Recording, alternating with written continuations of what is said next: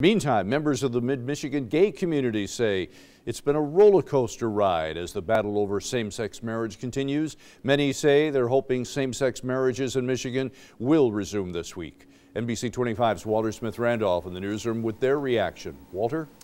Yeah, Bill, I spoke with several same-sex couples today who say they were ready to get married at the Genesee County Courthouse first thing this morning. This stay from the federal appeals court putting a hold on those marriages for now. But a local political analyst tells me this pause may be in place for quite some time. That's not what the couples want to hear. Hurry and wait. This has been an emotional roller coaster for all of us. That's how Reverend Claudine Oliva has spent the past couple of days. Okay, we've got to be down there at 7 o'clock Monday morning.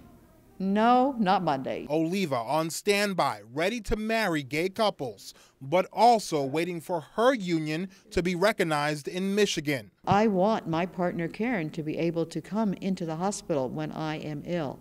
I want many of the things that married couples just take for granted. But that won't come easy. Attorney General Bill Schuette fighting the federal judge's ruling. I took an oath to preserve and protect and defend the Constitution, and 2.7 million people voted for the marriage clause. Meantime, 300 couples waiting on yet another court decision to find out if their marriages are legal. I think in the long run, we're going to have to wait for the Supreme Court to rule, and that could be a year or so down the line. It's going to happen, but it's going to be kind of a clumsy road. People say it's just a piece of paper, but once it happens, internally you feel differently.